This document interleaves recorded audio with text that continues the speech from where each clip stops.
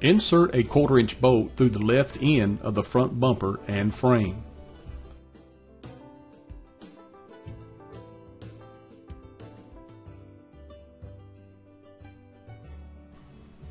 Place a level on the front bumper and mark the right side location.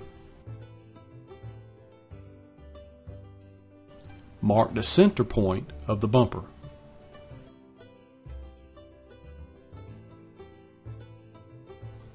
Make sure the front bumper is level.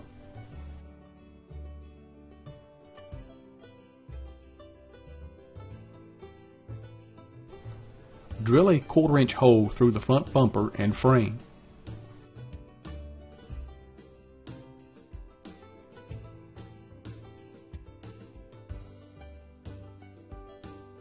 Insert a 1/4 inch bolt through the left end of the front bumper and frame.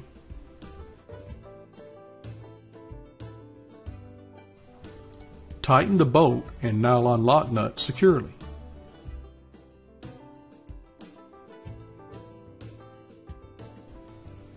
Check the bumper again and make sure it is level. Tighten the other end of the bumper. Be sure to watch part 22. I will install the Swagman carrier. Thanks for watching.